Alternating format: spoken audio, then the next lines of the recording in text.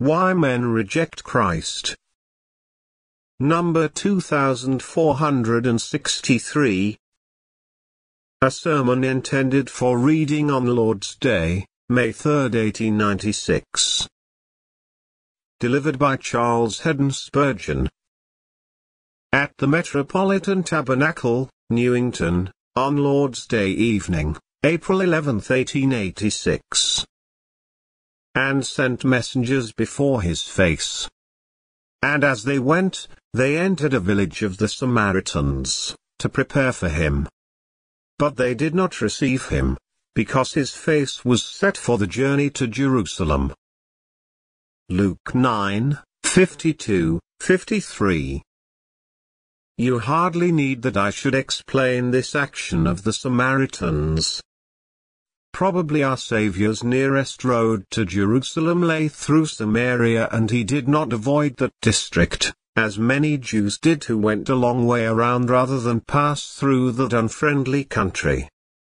The Lord Jesus was so gentle, so meek and lowly, so much more a man than a Jew, that it is somewhat strange that the Samaritans did not make an exception in his favor and treat him courteously when he passed through their land.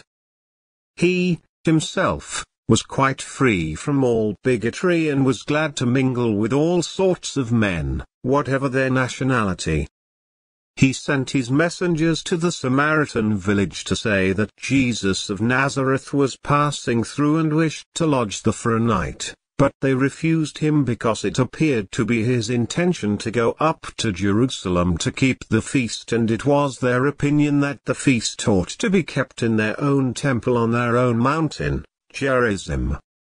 Therefore, because the Christ was going up to the Jewish feast at Jerusalem, they would not receive him. They were guilty of gross inhospitality in thus refusing to entertain a servant of God, for he was that in the esteem of many of them. And they were also guilty of still greater inhospitality which they did not understand, for they refused to receive the Son of God who, in human flesh, had come down to bless the sons of men. I do not mean to say much about Samaritans in my discourse, for we have little or nothing to do with them. But I am going to use the text with reference to ourselves. I am sure that there is, here, a picture of many to whom I am now speaking. I would remind you that the Lord Jesus Christ still sends messengers to the sons of men before he comes. Before he comes, himself, he sends his heralds. His own personal coming to the earth was heralded by a long line of prophets and especially by John the Baptist. And when he had come into the world, he did not usually enter a place without giving some kind of notice to the inhabitants. He frequently sent before him either evangelists, by 2 and 2, to go into every place where he, himself, would come, or else he commissioned certain messengers to give notice that the Christ of God was on his way to pay a visit of mercy. I believe that, nowadays, the Lord Jesus Christ comes to many men in a very surprising manner. Before they are aware of it, his grace steals into their hearts. He says to many what he said to Zacchaeus, "Make haste and come down, for today I must abide at your house." He speaks out of heaven to some as he did to Saul of Tarsus on his way to Damascus. He has differing ways with different men, but often, and with the most of us, he sends his messenger before him before he comes himself. The message that we who are Christ's messengers have to bring is this: we have to tell who he is that has come among the sons of men, asking for entertainment in their hearts. Brothers and sisters, it is God, himself, the Lord of glory, who has appeared in human flesh and has become bone of our bone and flesh of our flesh. He has come in the fashion of a man. He has lived and loved and labored here below. He has died, he has been buried, he has risen again, he has gone back into glory, and now, spiritually, he is present among us. Here is his own declaration: "Lo, I am with you always, even to the end of the world." We preach not to you a merely human teacher, we preach one who is certainly human, but who is also divine. We preach not only a teacher, but a Saviour who offered himself without spot to God that he might put away the sin of all who believe in him. And now, in the message of the gospel, he comes again into our midst, even he whom angels worship, who is his Father's joy, the delight of his people, the hope of all who have a living hope, the pattern and the mirror of what his saints are yet to be. It is he of whom we speak, Jesus of Nazareth, the King of the Jews, who is also very God of very God. As his messengers, we have further to say that he is willing to come and dwell in men's hearts. The messengers who came to that Samaritan village proclaimed the good tidings: the Christ is coming. The Christ is coming. He is willing to come and lodge with you. I think the loungers at their gate were, at first, astonished that the great miracle worker should come to their village, to the Samaritans with whom the Jews had no dealings. And they went in and said to the people, Jesus, who healed the sick, and raised the dead, is willing to come and stay a night with us. We tell you, dear friends, that the Lord Jesus is willing to come to you, that he will be glad to find admission at the door of your hearts. It were good news if we could tell you that he would let you come to him, but we tell you something better, that is, that he is willing to come to you. It were good news if we said, if you entreat him, if you beseech him, if you constrain him, he may, perhaps, come and stay an hour with you. But instead thereof, we can come and say, our Master bids us tell you that he is willing to be received by you, and that to as many as receive him, to them will he give power to become the sons of God, even to them that believe on his name. Oh, what glad tidings for your sinful hearts that the pure Christ is willing to come and live in you. Oh, what good news for you guilty men that the pardoning Christ is willing to come and take a lodging within your spirits. Tell it to one another wherever you dwell. Tell the good news that Jesus comes, not to pass by, nor even to sojourn merely for a night, but to come and take possession of the heart forever. These messengers of Christ were also to tell the people to make ready for his coming. According to our text, Jesus sent messengers before his face. And as they went, they entered a village of the Samaritans, to prepare for him. Make ready, then, for the coming of Christ into your hearts. But, you say, we cannot entertain him as such a king should be entertained. It is true, beloved, you cannot. But remember that this royal guest asks nothing of you but that you give him room to abide in your heart. The Master still says, as he did of old, where is the guest chamber? He does not ask you to provide the fare for the feast, but only to prepare the guest chamber. He still says, behold, I stand at the door and knock. If any man hears my voice and opens the door, I will come into him, and will sup with him, and he with me. Our great Melchizedek, when he comes to meet us, brings with him the bread and the wine, the bread, his body, and the wine, his blood. He gives us food to eat that the world knows not. Whatever preparation you have to make is not a matter that is beyond your power. I will tell you what to do to make ready for Christ. Give him a room that is empty. Drive out the sin that rules there, or rather, ask him, by his grace, to come and drive out his enemy and yours. If you are willing to have him driven out, Christ is both willing and able to drive him out. Say to the Lord, "Here is my heart, such as it is." It is all yours. If you really say that from your heart, you are ready for him. Tell him that you grieve over your sin, for repentance will make you ready for Christ. Tell him that you are a lost sinner and that your sense of need has made you ready to be saved by him.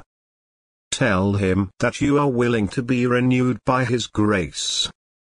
Tell him that you desire to be holy, that you wish to be cleansed in his precious blood. This is the kind of readiness which Christ wants. The best preparation for a feast is hunger. There is no sauce like it. Readiness for being clothed is to take off your rags. Readiness to be washed is to see, and lament, and abhor your filthiness. Readiness to receive alms is to take the place of a beggar and to confess how poor you are. So, you see, I have asked no hard thing of you when, as the messenger of my Lord, I tell you that the King, himself, draws near, even the incarnate God, and that he is willing to enter into your hearts, and that all the readiness that he asks of you is that you open the door to let him in. But, my brothers and sisters, the messengers of God have come to some of you a great many times. I wonder whether some of you can remember the first sermon that ever made you weep. Do you remember the first holy book that awakened your sleeping conscience? Can some of you unconverted people call to mind your mother's tears and your father's prayers for you? You will have, as it were, to swim through the river of your mother's tears if you are resolved to go to hell. Some of you will have to ride roughshod over your father's entreaties before you will be able to reach hell. You have been called many times. You have been invited again and again. Take heed lest, one day, even the Christ should say, "Because I have called and you refused, and I have stretched out my hand and no man regarded, but you have set at nothing all my counsel, and would have none of my reproof, I, also, will laugh at your calamity. I will mock when your fear comes." The messengers of God and the messages of God are not to be trifled with. Sickness, losses, convictions of conscience and 1,000 other things are messengers from the Most High. Let us not trifle with them any longer, but even now, as the Christ sends out his messengers, let us receive them gladly and say to them, "Tell your master that we shall be glad if he will come to us." 2. Now, secondly, it appears from the text that although Christ sends out messengers to announce his approach, there are some who will not receive him. These Samaritans would not receive him, and alas, the people who will not receive Christ are still very many. One would be glad to preach until midnight to sinners who would receive the Savior. No exhaustion would we mind if we could but preach to people willing to welcome our Master. We cannot make it out why some of you do not receive Christ as your Savior. There is so much about you that is helpful and good that we cannot understand why you refuse him. There are such blessings attached to the reception of Christ, even eternal life hangs on it, that it puzzles us how you can bar your door against this blessed friend of ours, yet so it is. Let me put it to you, dear friends, I would like to buttonhole you, to take you by the hand and to say to you, God has sent his Son to be the Messiah, the mediator between himself and you. Why do you deliberately turn away from him? He sent that dear Son of his into the world to save sinners, and, in order that he might save them, he died in unutterable pangs upon the cross. Do you really refuse to be saved by the merits of that matchless death?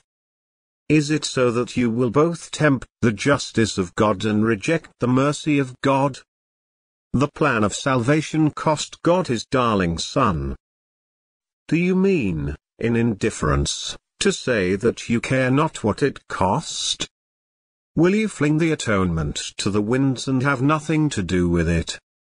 Well, then, what I ask of you is just this, to really make this decision with deliberation if you are resolved to be lost.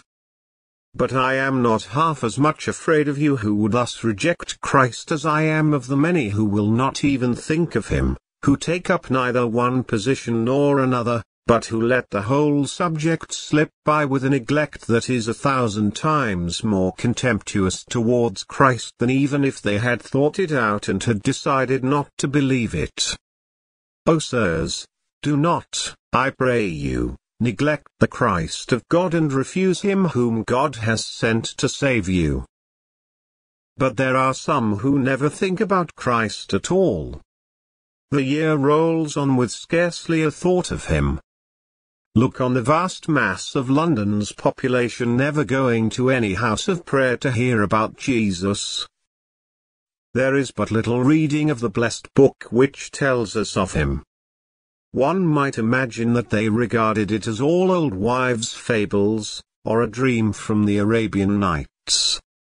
Yet they do not go quite that length, for they have not thought enough about it even to say as much as that.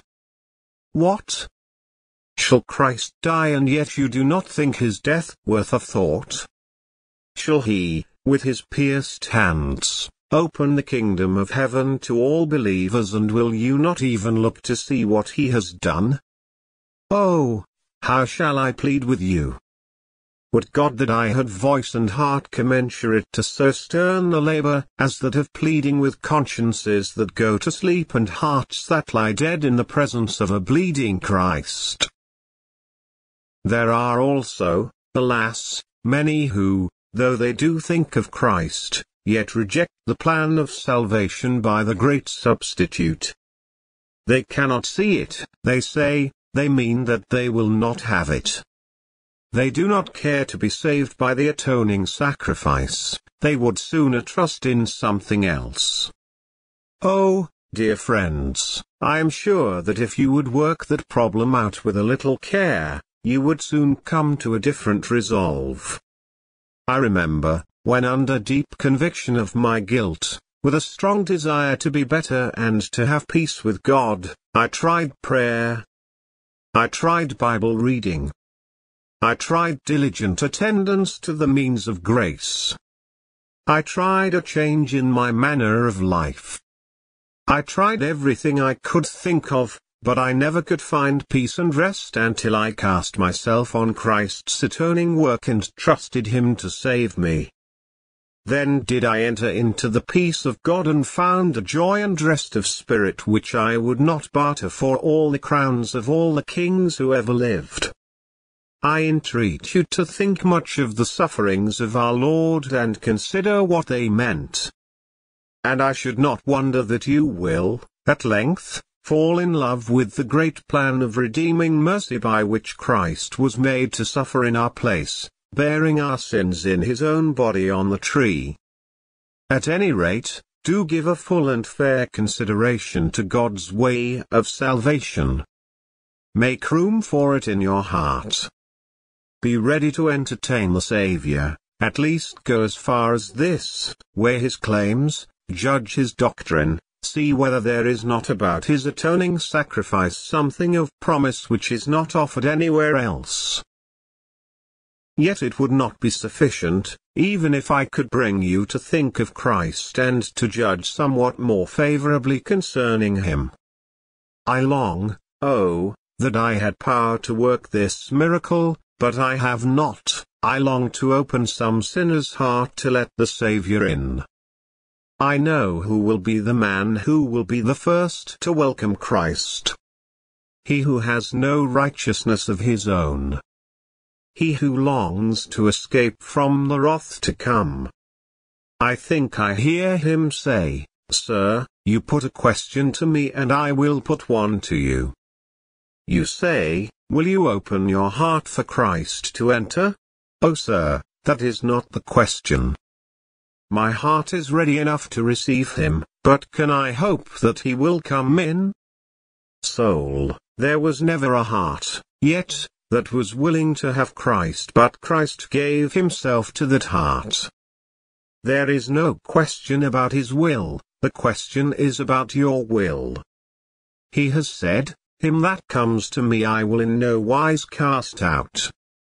Now, if I were struck dumb, if this throat were choked up, from which for so many years has pealed forth as with the sound of a trumpet the gospel of Christ, I should like my last words to be, "Come to Christ just as you are." Never was a soul repulsed that came to him, though black as midnight, though guilty of enough crimes to condemn it to all eternity. Only come to Jesus. Be willing and obedient, and you shall have Christ, for it is written, "Whoever will, let him take the water of life freely." The Lord make all of you willing this very hour. 3. But now, thirdly, Christ is often refused for the most absurd reasons. The Samaritans did not receive him because he was going up to Jerusalem, so that theirs was a sectarian reason. They were Samaritans and he was siding with the Jews. I think that sectarianism anywhere is an evil thing, but let no man ruin his soul for the sake of being a sectarian. If I were the strictest churchman, I would rather go to heaven through hearing the gospel preached by a dissenter than I would be lost in order to remain a staunch member of the established church. And if I were a dissenter, I would sooner go hear the gospel fully preached in the Church of England and find Christ there, than I would go and sit down in my own conventicle and listen to a sort of semi-Unitarianism of modern thought. The first and chief thing for my soul's good is that I must have Christ, and, for my part, I care not where I find him. Whether it is in a barn or in a cathedral, he is the same Christ to me. I would meet him on the mountain's brow if he bade me go there, but I would also meet him on the surface of the lake if he said to me as he said to Peter, "Come." Anywhere with Jesus, all is well. But away from Jesus, all is ill. Let nobody, then, refuse to accept Jesus Christ because of sectarian bigotry. Was it not also for a proud reason that the Samaritans rejected Jesus Christ? What right had these Samaritans to dictate to the Messiah where he should go? If he chose to go to Jerusalem, had he not a right to go where he pleased? How often we, also, try to dictate to Christ. We think that he ought to save us this way, or that way. O sirs, be willing to let the sinner's Saviour save the sinner in his own way.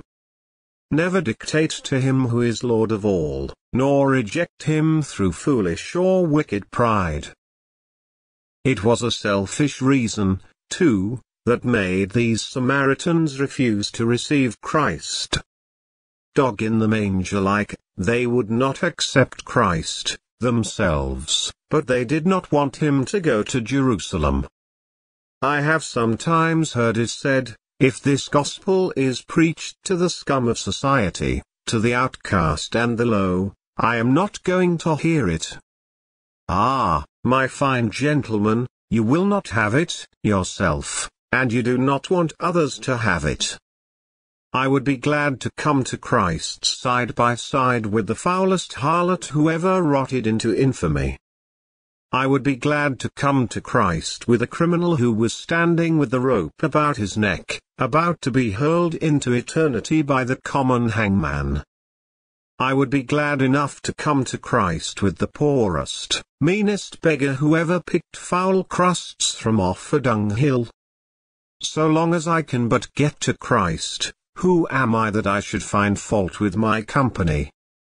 Come, sirs, away with your pride. Yes, my lady, or my lord, you must come to Christ like anybody else. He cares nothing for earthly stars and garters, or honors and titles. He died to save sinners, even the very chief of them, and you are not in a fit state to be saved until you come down to the level which you think, now, so much beneath you, but which is, indeed, the true level upon which we must stand if we are to close in with Christ. O pitiful Samaritan pride and selfishness, unwilling that Christ should go to the despised Jews, for the proud Samaritan thinks, if he comes to me, he ought to go to nobody else. I do not think there ever was a good reason for not believing in Christ. I believe that the most unreasonable things in all the world are doubt and unbelief. In fact, atheists and infidels are the most gullible persons living. The modern scientist who does not believe in the first chapter of the book of Genesis and who pours scorn upon the New Testament, believes things infinitely more incredible than he can ever detect in sacred scripture.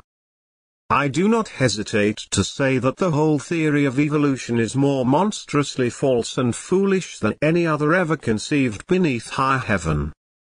It is a marvelous thing that men should be able to squeeze their minds into the belief of an absurdity which, in time to come, will be ridiculed to children in the schoolroom as an instance of the credulity of their ancestors.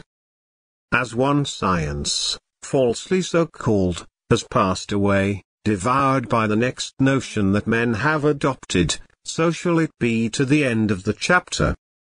He who will not believe God shall be the dupe of lies, but there is no good and valid reason why men should not accept that Christ. You dear people who believe your Bibles and listen to the gospel from week to week, yet who do not accept Christ as your Savior, are the most unreasonable of all people. If this gospel is true, why do you not receive it? If Christ is the Savior of sinners, why do you not believe in him?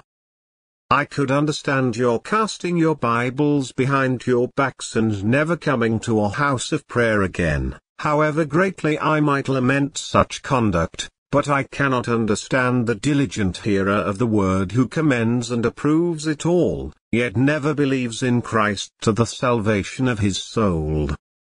These Samaritans would not receive Christ, and they gave us the silly reason for their rejection of him that he was going to Jerusalem, and many who do not receive Christ must give equally unreasonable reasons for their unreasonable conduct.